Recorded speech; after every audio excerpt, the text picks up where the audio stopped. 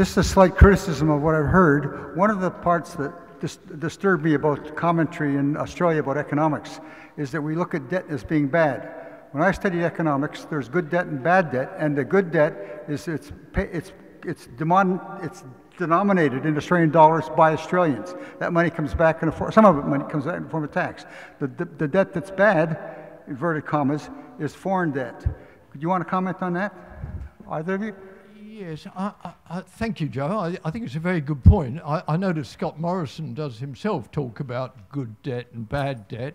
My take on it is rather different. I don't think it's anything to do with whether it's denominated locally or internationally. I take a view as to whether it's used productively or not. Yes. When I'm talking to students at the university, I often say, well, imagine a carpenter who's perhaps just finished his or her apprenticeship. Sure, you want to buy a damn good set of tools, you want to buy a little ute so as you can get around and do the job, earn some income, and it's sensible to go into debt to buy those tools and the ute, because that will enhance your future income earning capacity. And you'll be able to pay back the debt from the revenue you get working as a carpenter or other tradesman. So that is good debt, it seems to me, because it's invested in productive activity that more than handsomely pays off. If you borrow money, though, to go and have a holiday in Bali, that's a different kettle of fish. You know? I mean, that's just stupid.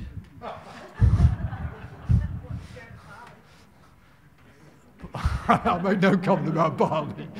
Go to Surfers, wherever you want. But please bear in mind that if you do that, you're acting in a way that's profligate and not sustainable.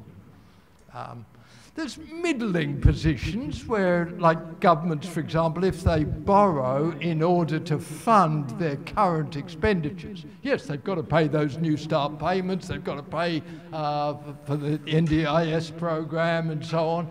And in the extreme, it may be necessary to borrow to fund those current and ongoing expenses. But in general, you would rather not do that, because that's it's neither good nor bad debt, but you know, it depends on the macroeconomic conditions. It's a difficult political, economic, and social judgment. Now, I've made already what's quite a long answer without any explicit reference to whether or not the money is borrowed from overseas or not. I think there are more hazards in overseas borrowings. I mean, there's more uncertainties about changing currency exchange rates over time. But certainly borrowing from the Australian people is like one member of the household lending money to other members of the household so that the household as a whole can prosper. So I think that is, in any people's language, good debt. Could I just say very quickly that Australia has had, the federal government since Federation has had a deficit and debt, cumulative deficits, most of the time since Federation. So if it was so terrible, you'd think Australia would be a total basket case rather than one of the wealthiest countries in the world. And I'll say one more thing about the recent circumstances where I do think Australia missed a golden opportunity to invest more in those productive assets that Frank was talking about, or productive industries that would enhance the economy's capacity in the future, when we had historically low interest rates that might now be trending up. So it seemed like a good time to invest in ourselves, and perhaps that would have had a good flow-on effect in terms of wages growth. I got two questions. Firstly, the rather right-wing economist Peter Swan, I read an article and he said that the corporate tax cuts would cost Australians $2,500 each. So can you comment on that? But the second one is the 200,000 income mark seems like about the sweet spot for people who buy properties. Do you think that this tax cut is kind of designed to perhaps keep the housing market up and that kind of thing? I think on the latter question, you know, people on 200,000 a year are, I think, the top 3% of tax filers. So they might keep. So are you saying up to 200,000? Do you think that their tax cut is possibly a way of keeping the housing bubble going? Yeah. You know, no. That would be my short answer, and mainly because the big tax cuts don't come in for 7 years, even if the entire package got passed tomorrow by a Senate that suddenly fell in love with big increases in inequality. So I don't think that's justification.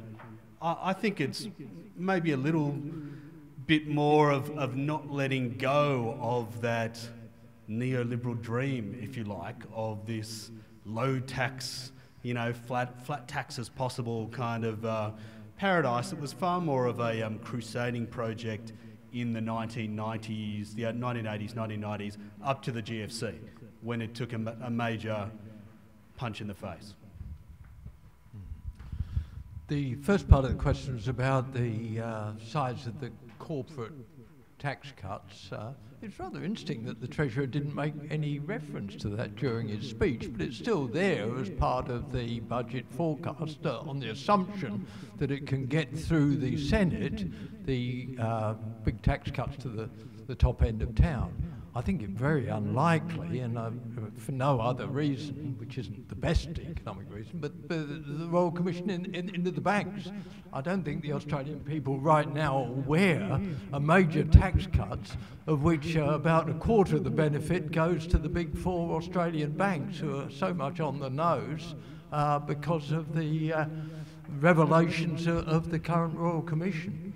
So frankly, I think that's dead in the water, but it's and good riddance, I say, because whether it amounts to $2,000 per head of the Australian population, as Peter Swan apparently forecasts, or not, I don't know. I think at any price, it's a stupid way of giving away public money to people who haven't any particular case for it. And the arguments being put by the incumbent government, which are all about how it's going to stimulate the economy, lead to higher levels of investment, higher levels of wages, higher levels of employment. God, I think I just saw a pink elephant fly overhead with the tooth fairy in the saddle. I mean, you know, it's cloud cuckoo land. Hi, my question is regarding inequality. Both of you spoke about how this budget doesn't address that issue, but it's hardly surprising coming from ScoMo, as you call him. Yeah. Now, my question is, why is it that inequality is not made a front and center by the political parties? They talk about surplus. They always say we'll have a surplus in 2 years' time or 3 years' time, or they will say, like you said, the tax to GDP ratio, something. Even the opposition, inequality is politically not made front and central, as I feel once that is addressed, many of the other problems of welfare or New Start 11, all these things would all be, somehow it'll all be sorted out once you make inequality front and central. Politically, no doubt economists like yourselves are addressing it, I agree, but politically speaking, it is always somehow in the back burner, unless Bill Shorten in today's speech somehow gets the nirvana and says inequality, that's what we want. So your comments, please. I could talk until midnight on this topic. We have to finish at 7:30, and we do have quite a long queue, but let me just say a couple of words. Firstly, that I think it's easy for politicians on the right to denounce anyone talking inequality as fueling class conflict, the politics of envy. These are phrases that trip easily off the tongues of conservative politicians. My view is, of course, that it's not talking about inequality that creates class conflict, it's class conflict that creates inequality. And the sooner we start talking about it, the better. But you can see how even a fairly, I'm just trying to find the right technical term, piss-weak Labour politician like Wayne Swan, who was Treasurer, talked more about balanced budgets than anyone else I can recall. Indeed, was largely part of the problem of setting this arbitrary target of balanced budgets or surplus budgets for the foreseeable future, which no government ever meets for reasons that Troy enumerated earlier. But even Wayne Swan is a strong advocate of putting inequality on the agenda. He wrote a book called Postcode, which says inequality is all about where you live. Well, not quite, Wayne, but it's also about where you work and who your parents are and a lot of other socially relative factors of that kind. But it does need to be front and foremost on the agenda, and there's no better mechanism for dealing with inequality than budgets, because it's directly in the government's hands to develop that budget, the patterns of taxation, the patterns of expenditure, who pays, who gets. It's right there on the table. And to say, oh, we're not concerned with that is frankly mythology, because every decision that's made about the budget is a decision about redistribution. You're either redistributing to the rich or you're redistributing to the poor. And you may as well be honest about what you're doing rather than talk in terms of glib phrases about, you know, a rising tide lifts all boats. I'll just add very quickly that I'd add bargaining to budgets, right, in terms of reducing inequality. What's going to get you a better wage outcome? Collective bargaining's shown to be a pretty effective means of achieving that over time, and we've of course seen a fall in union membership rates from 40% in the late 1980s to down to 15% today. So that's a very significant factor in our conversations about inequality. Just on the Labor Party, I think increasingly the Labor Party politicians, including a lot of the head honchos, they talk about inequality far more than they used to. People like Andrew Leigh write books about inequality with quite a lot of good data, you know, being the Piketty of Australia. But it's whether they can shed some of that neoliberal skin, I'm sorry to keep using that term, around what was Chris Bowen talking about the other day, you know, sustainable surpluses and clear fiscal rules or something like that, you know, and how those two competing objectives of, you know, this fetishization of things like a budget surplus versus reducing inequality, which comes out on top if and when the Labor Party returns to power. Troy, you mentioned John Howard. He agreed fine after many years we should raise the New Start allowance. What does he see that others don't see in the soulless neoliberals? Secondly, what happens to previous budgets if they're not fulfilled? Do they get put on the shelf or updated, or do they get relegated? Or do they get absorbed into current budgets or future budgets? And thirdly, if we have $500 billion worth of, $500 billion worth of debt, do we actually specify where our debts are owed to? For example, particular names of banks, governments, families, or other trusts, so that people have an idea about, are we actually owning it to facade accounts or actual genuine lenders? The first one was about, you know, John Howard and New Start. I mean, pretty much everyone. One thing about politicians, they often become much better once they leave, once they don't have any power, right? So, you know, the fact is that almost everyone, except it seems the politicians in power, supports increasing New Start, because you'd increase New Start by, you know, 20–30%, and it'll cost you $2–3 billion, which is a rounding error in the budget. You know, so that is the easiest, straightforward thing we can do to help the neediest in our society. The debt question, there'd be a breakdown of the Commonwealth's liabilities. A lot of them would be, you know, to other Australians, big pension funds, to the Reserve Bank. Some of it would be, you know, foreign owned or something. But that question of debt and who holds those bonds, for example, is important. So, you know, Japan has an incredible debt to GDP ratio, but it's almost all owed to Japanese citizens, right? So the composition of the debt does matter. The one other thing I want to say about the gross debt versus net debt, that's important because the Commonwealth has net assets like the Future Fund, which is our sort of sovereign wealth fund that the great Peter Costello finally set up.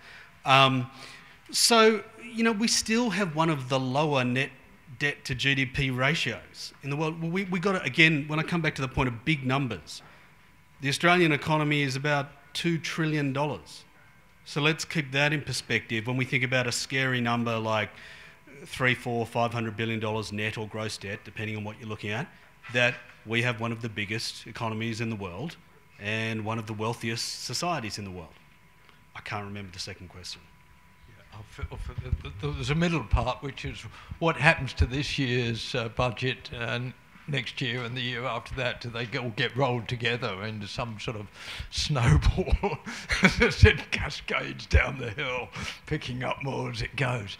Short answer is it's in this respect, a government budget is much like a household budget. I mean, it's a statement of intent. If you don't do what you intended, well, you drive another budget down the track in the hope of doing better next time. But there's no, I mean, the cumulative effect is what's actually happening out there in the economy, not what's actually happening in the books. Budgets are always wrong. I ask that because a lot of our decisions and our behaviour is actually directly dependent on the so-called forecasts and budgets. And when it affects people directly and in the real world, you can't just turn around and say, oh, I'm sorry, or I'll just update the piece of paper. So there is no accountability or responsibility on behalf of the people making these budgets. Or they need to be held a little bit more accountable than what they are so far. There's two aspects to accountability. I mean, one is you're accountable for what you project and what you promise. So that's what I call political accountability. Yes, I'm going to cut taxes because there's an election coming up next year, and I think people are more likely to vote for me because I've done that. Now, the electorate will make its own judgments. I mean, in the light of what Troy said a bit earlier about surveys carried out, it may be that the electorate will punish governments for making that commitment. It may well be that the days of the pre-election tax cut bribe are over. Maybe the electorate out there, or at least a significant part of it, is sufficiently long-sighted to recognise that, you know, it can't be bought off by a few dollars, you know, a tax cut, if that's going to burden the next generation of Australians, their own children, for example, with higher levels of debt, poorer public services, not to mention irreversible climate change, which we're not addressing, and therefore passing down the line to future generations. Now, those are what I would call elements of political accountability that are quite strong in any democratic system. In any system in which there are periodic elections, there is at least the opportunity to say yay or nay to the people who've made those policies and kick them out if we don't like what they're doing. But there is a more subtle element, which I think you're alluding to, that if a government acts irresponsibly, if its projections are way out of kilter, if they are dodgy numbers, as Troy puts it, then there is an element of deceit here, and people who act on the expectation that these things are actually true will be misled. Now, whether they'll blame the government for that or not, I don't know, because governments will want to say, look, we're just doing our best, but the future is inherently uncertain. We didn't know there was another global financial crash around the corner. That's blown everything off track. We acted with the best of intentions, but now things have turned out rather worse than we expected. A bit like the weather. We had this beautiful warm autumn. Tony Abbott presumably saying, "I told you so." That we're all enjoying the benefits of this warm climate. And then suddenly tonight, it all gets cold. Oh dear. I'm in for a shocker of a weekend. Cold and windy. I didn't know that was coming. Bugger.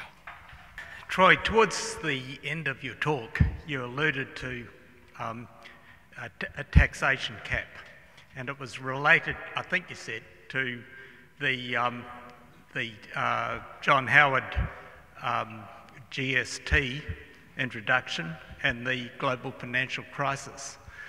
That is a period of time that began 18 years ago and ended roughly 9 years ago. What is the significance of that? And again, what was the mechanism you talked about? I missed it. This is the 20 budget cap. Yeah, the 23 none. There's no.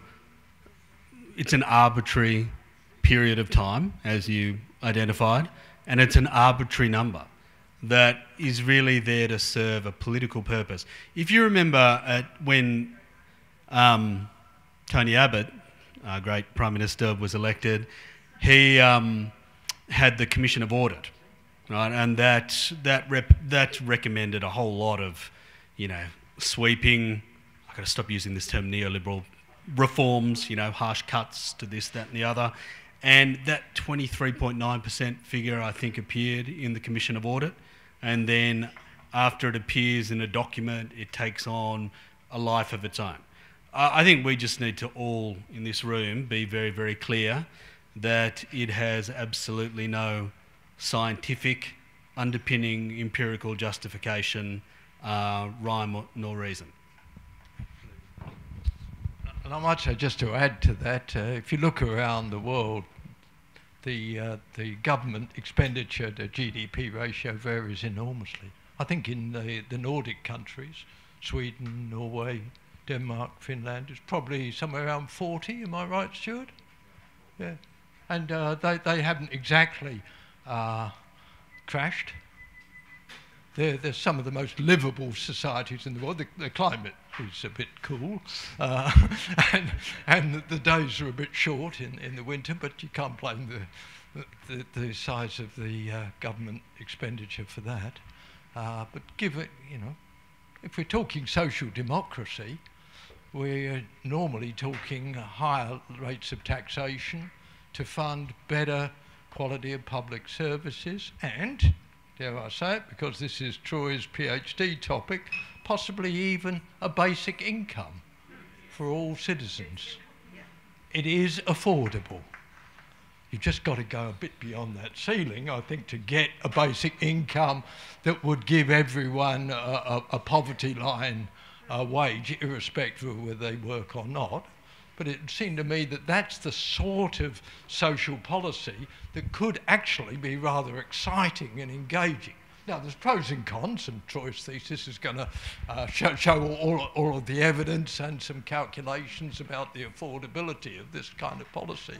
But a better funded public sector, Nordic style, a basic wage, perhaps even a more generous approach to foreign aid so that we become a good, responsible global citizen. These could be possible if we accepted that we need to move beyond arbitrary limits. All right, thank you for your talk. Yeah, we're a long way from a UBI, universal basic income. In this current budget, they're rolling out the tax on the unemployed, new robo-debt recovery operations and other imposts for people who've incurred fines with the courts, etc. which will have devastating effects on the poor. My question is that Turnbull was lamenting the other night how he's concerned about future generations having to take on the accrued debt burden. He's deeply concerned about the pain that future generations will suffer, but yet they never mention the burden of the environmental debt. If they pursue current policies, that the future generations will carry a huge environmental debt in terms of climate change, the destruction of the Great Barrier Reef, etc. So that's an issue that's rarely discussed. It's certainly not included in this budget. Another thing, like neoliberalism was, as an ideology, was designed effectively to destroy the organised labour movement. And that's the one mechanism that can maintain and increase workers' bargaining power and real wages. This current budget is premised on wages growth of what? So over 3%, and yet where is the mechanism to achieve that? The Reserve Bank Governor talks about the need for workers to organise themselves to increase wages, but organised labour, it's been diminished significantly. They don't even increase their own workers' wages within the Reserve Bank. So there's a real contradiction within the system here. So at the point of production, they're maximising the level of exploitation, but at the point of sale, they can't realise their profits because there's no effective demand in the system. So that's a crisis in the system, a major contradiction.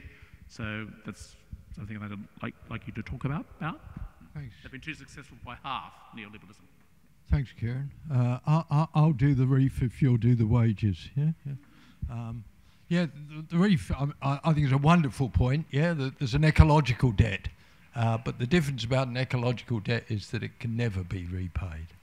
Once you've done the damage is done. So that seems to me to be a much worse debt to leave to future generations than a financial debt. A financial debt, sure, it does mean that future generations have got to pay interest bill on debts that are incurred today. But as Troy said, this is always the case with governments. And as long as that's kept within a modest range, it's perfectly reasonable, because if the money is being borrowed now to build up infrastructure, to perhaps transition the economy towards a more sustainable basis, then future generations will thank us for doing so. So I think leaving a debt to future generations is not in itself intrinsically a problem, unless it's an irreversible debt, as in the case of the environment, or if it's an unreasonably large debt for profligate use of money borrowed today. Profligate and unproductive use. Say two things on wages. First, on the robo-debt issue that you mentioned. I remember looking at that line in the budget, and for the first couple of years it cost money, right? It costs 8-10 million a year. And then in the final year of the 4-year period, the forward estimates, it magically delivers $300 million a year, right? That's their assumption. And again, it puts the emphasis on that $300 million is again not of any macroeconomic significance at all. But for the people who are struck off New Start, it is of course of deep personal significance to their daily lives. I'll just quickly say on the wages, there's a great table that my boss, Jim Stanford, put together, just comparing the coalition tax plan to 3.5% cumulative wage increases, right? And how much they deliver versus the tax plan. So in 21-22, if you're earning $60,000, Jim calculates you get $530 from the coalition tax plan and nearly $6,000 from cumulative wage growth of 3.5%. So it's pretty clear what you're going to get more from wage increases. Thank you, both of you. When I hear Frank, I think of my friend Richard Solon, who said one of the greatest pleasures in his life was one of your courses, Frank Stilwell at Sydney University. Richard Solon is his name. That was before the age of mobile phones. Also, what I'd like to ask, was there any mention of our brave men and women in uniform bravely fighting the brave wars of brave empires overseas, and our brave people bravely persecuting people in Manus and Nauru and elsewhere. The border force, was there any reference to that in the budget? Because I didn't see it. The amount of money that's squandered bravely defending our shores from genuinely persecuted people and genuinely brave people, actually. Thank you. Well, it's certainly there in the budget, the allocation for defence, so-called defence and homeland security expenditures. Yes, I'll be quick. I'm waiting for the other shoe to drop about superannuation. We know that it's very much in their sights, change to super governance laws, take ACTU out of managing industry funds, things like that. Heard nothing about it in the budget. Was there anything referenced? Is it because it's in the sights of the Royal Commission? I don't think there was anything in the budget. There's no reference I heard at all. And the Royal Commission is moving on to that now, and I'm just wondering if they're sort of like holding back, so we see what... Because I believe it's one of the targets is the industry funds and what they might be able to do down the track to affect how it's governed and to try and promote bank and the private relate funds. I agree with you. I don't think there was a lot of focus on superannuation, and there is that big conversation about trying to get rid of these terrible industry funds that deliver such far superior returns to the private fund. Retarding our ability to create wealth.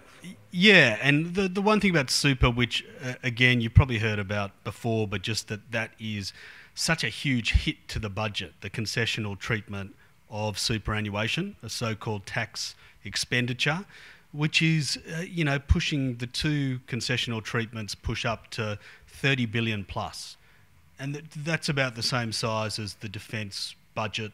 It's triple the size of New Start, and it disproportionately benefits the well-off. And men rather than women. And speaking of women, welcome. Can you give any example, and this is not my question, it's Lee Rhiannon's, of where tax cuts to the wealthy have led to either a stimulus to the economy or wage growth in other countries around the world? Oh, it's a good question. I'll have to give you a technical answer.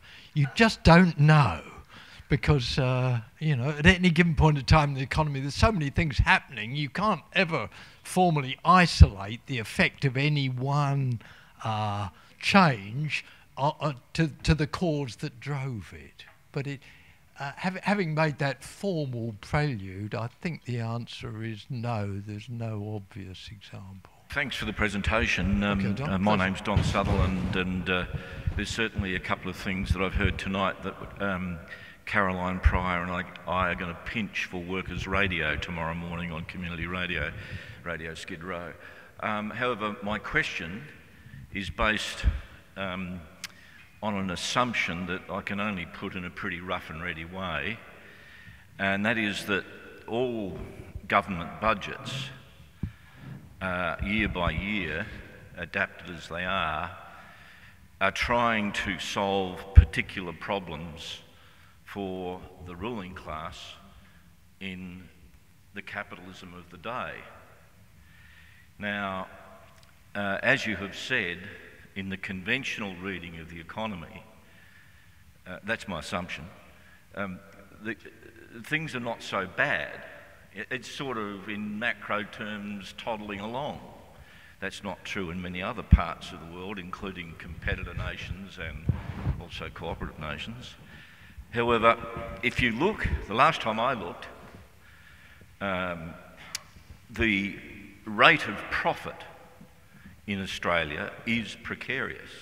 It is poor.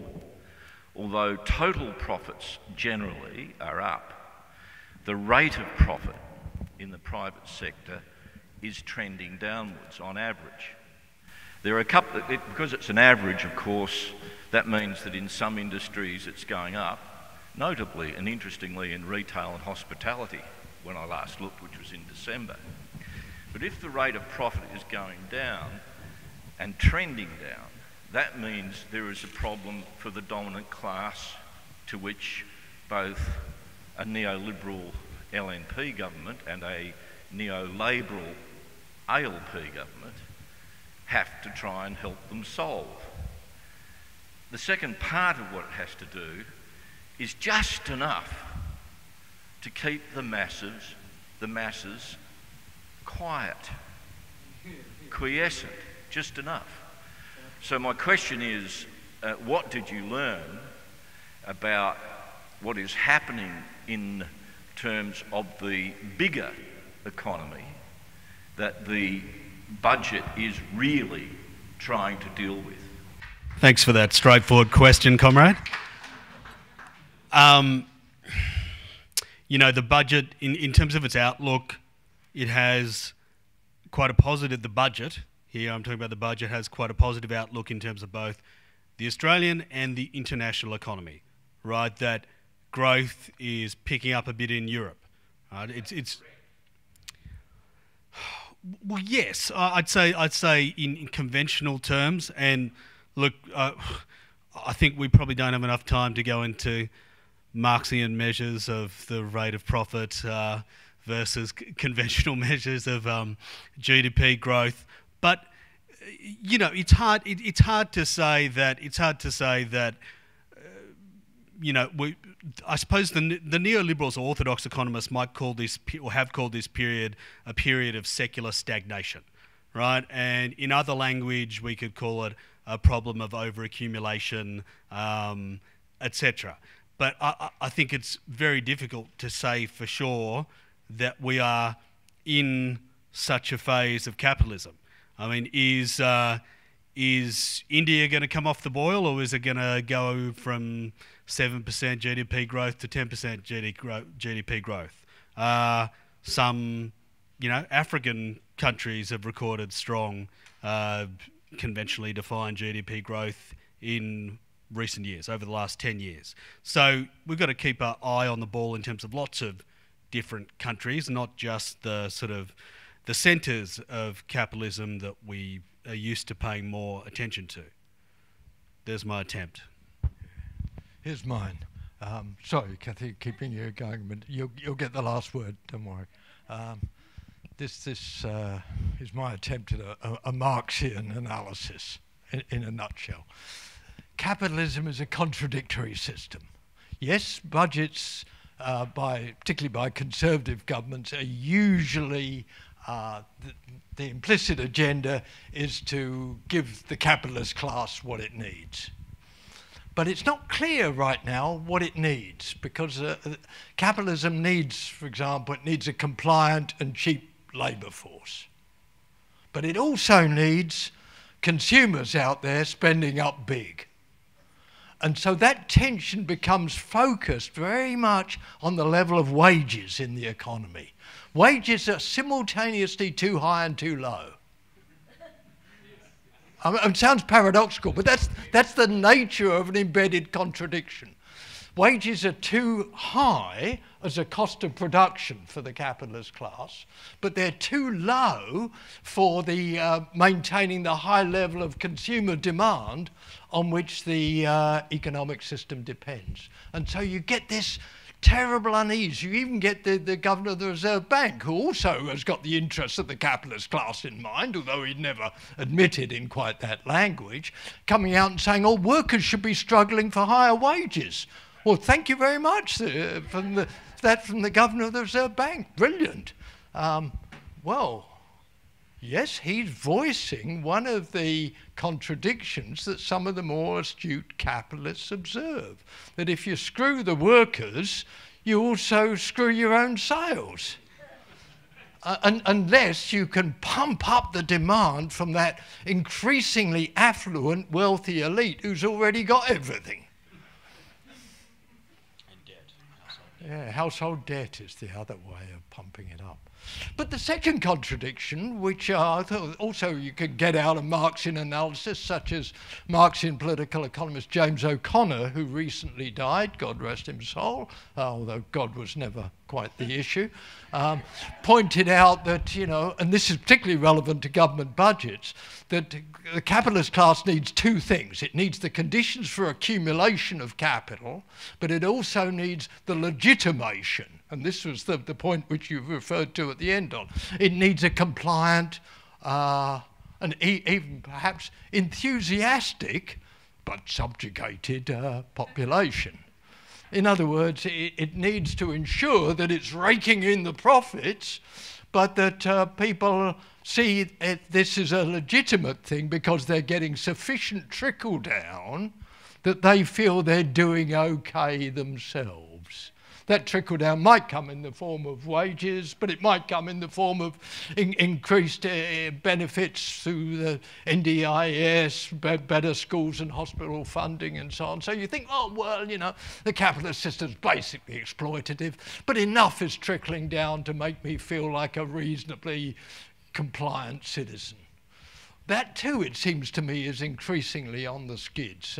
Some would say Donald Trump's election is a reflection of those kind of contradictions, that people sense that there's something quite not working right, that there's not enough trickling down to Cleveland, Ohio, and so they're going to turn against their political leadership. They want to drain the swamp because, you know, the legitimation isn't working anymore. So, but what do they turn to?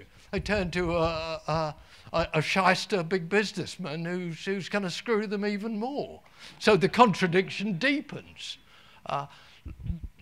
People on the left are never surprised about capitalist contradictions. They take evolving forms and they go through periods of intensity, and then there are sort of quasi-fixes that enable the system to rock on a little bit more comfortably into another era. For a while, neoliberalism seemed to be a phase that was working, and I'm happy to use that phrase still, Troy. It seemed to be working, but now the wheels are falling off, and no one quite knows what's the set of arrangements that's going to take us through to a future in which the capitalist class will again prosper and feel that they're secure. It's a very interesting time in human history.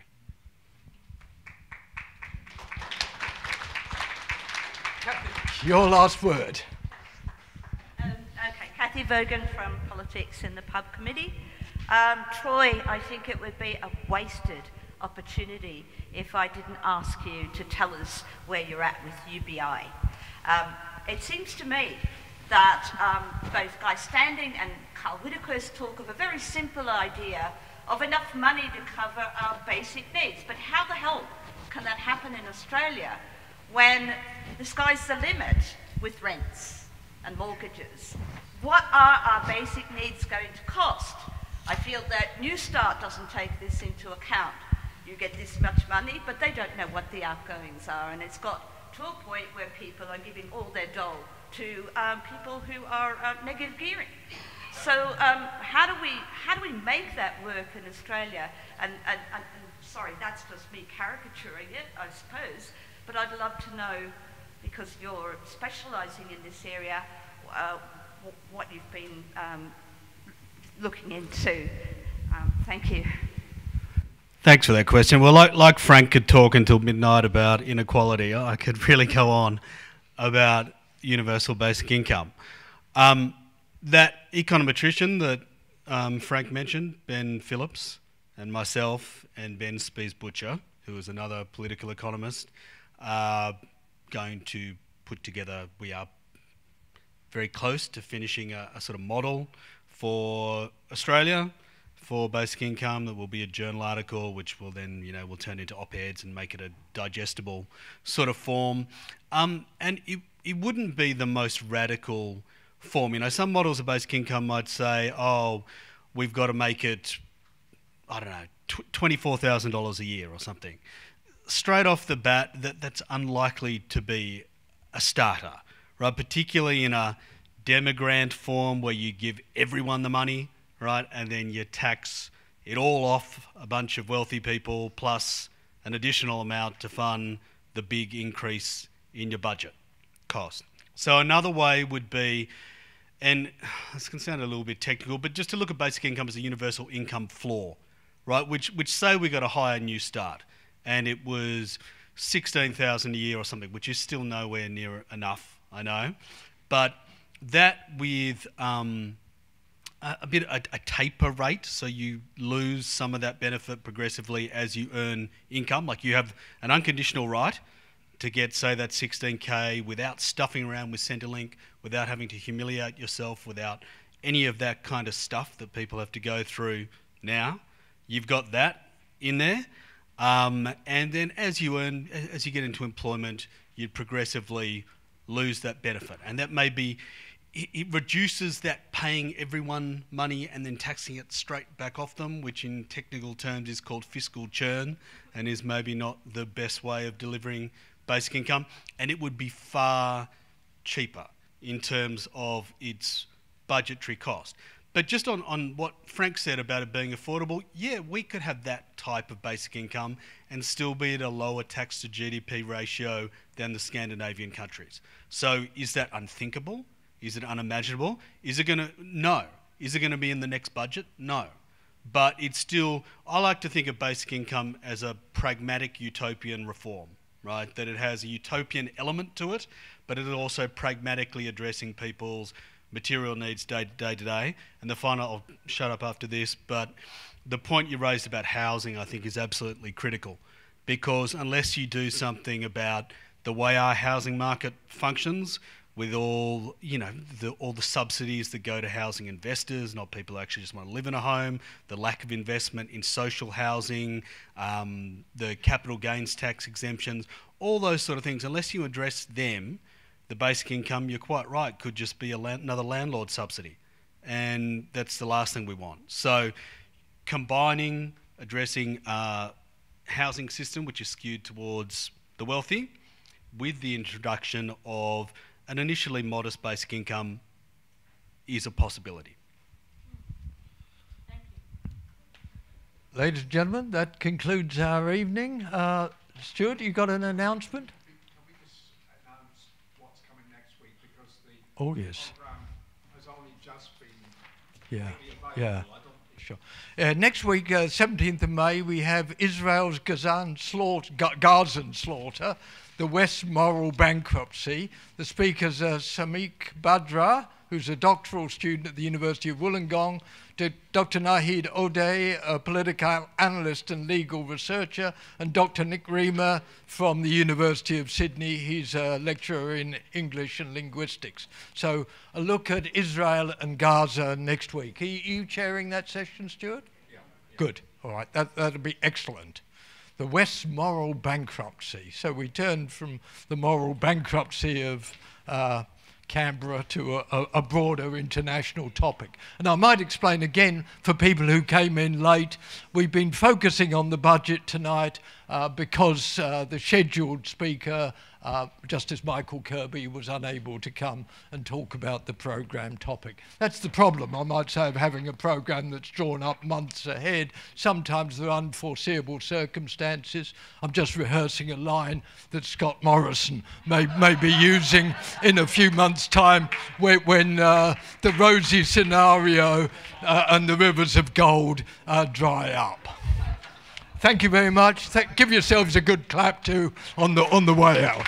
Oh, and as you're leaving, just one final announcement. Stop Black Deaths in Custody. Sorry, I've got too much custard in my mouth. Stop Black Deaths in Custody protest